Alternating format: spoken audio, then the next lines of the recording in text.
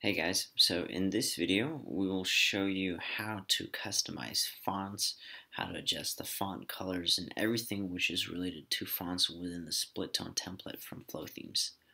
So once again, we'll go to the back end of our website and we'll go to Flotheme and click on colors. So within the colors section, we can select and adjust all the colors related to the website. So we can have content text color, and I'll set this as blue just to show you how that works. Our menu color links can be adjusted here as well. That would be red.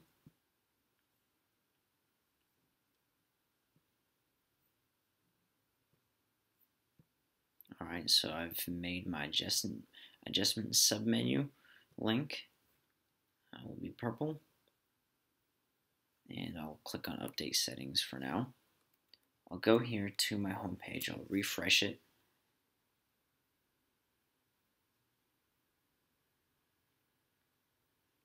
So here I have the navigation menu.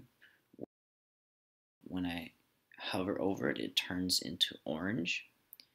Once I go over to the drop down, it turns into purple and then hovers over into gray. I'll go over to my blog, and my content colors is blue. So this is how you adjust the colors within the website. Now we can also add custom fonts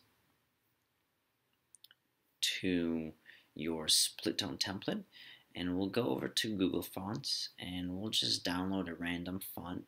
We'll click on add to collection.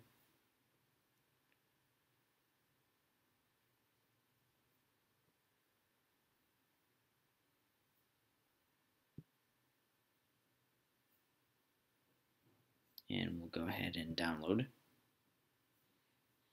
as a zip file. So we'll click on save. Alright, now we'll go over to the back end and go to custom fonts. So we'll type in the title for the font and it'll be AA font. Now we'll choose the file for my font which I just downloaded. We'll click on upload files. Here I have the font I've downloaded.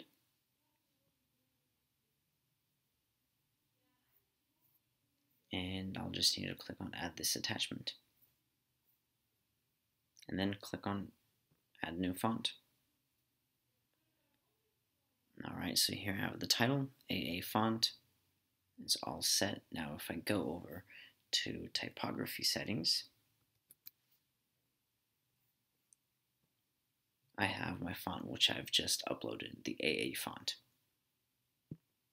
So this is pretty much it in terms of styling your fonts. You have many options to choose the font height, choose bold or normal or thin, just according to the font which you are using.